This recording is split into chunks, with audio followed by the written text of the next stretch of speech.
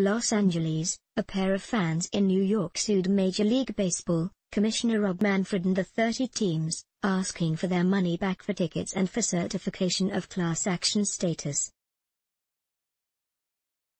The lawsuit was filed Monday in U.S.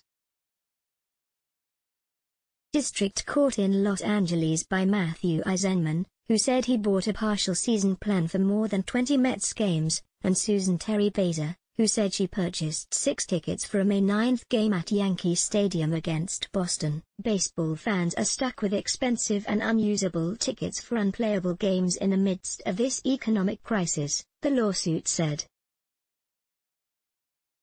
Under the pretext of postponing games, at the directive of MLB, teams and ticket merchants are refusing to issue refunds for games which are not going to be played as scheduled, if ever.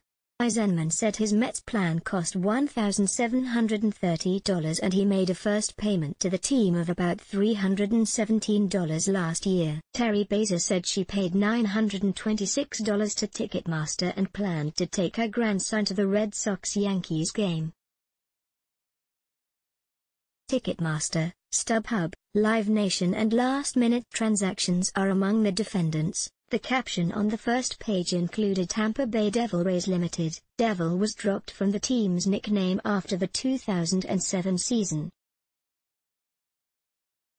The defendants continue to retain enormous profits from tickets sold for the 2020 MLB season at the expense of fans' financial hardship, the suit said. Fans asked for full restitution, an accounting of all MLB tickets sold for the 2020 season, including season tickets, single-game purchases, and public seat licenses, a declaratory judgment the defendants' conduct of continuing to sell tickets for the 2020 MLB regular season violates California law, as well as a disgorgement of profits from tickets sold during the 2020 MLB season.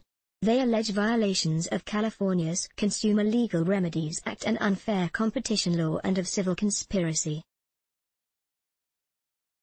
Opening day on March 26 was pushed back until mid-May at the earliest after a national emergency was declared due to the new coronavirus pandemic. MLB said it is awaiting government and medical direction, and it does not know when the season can begin. The league and the players' union have discussed the possibility of playing at neutral sites or in empty ballparks, but no decisions have been made. MLB, the Mets and Yankees did not immediately respond to requests for comment. Share this, let's block ads. Why?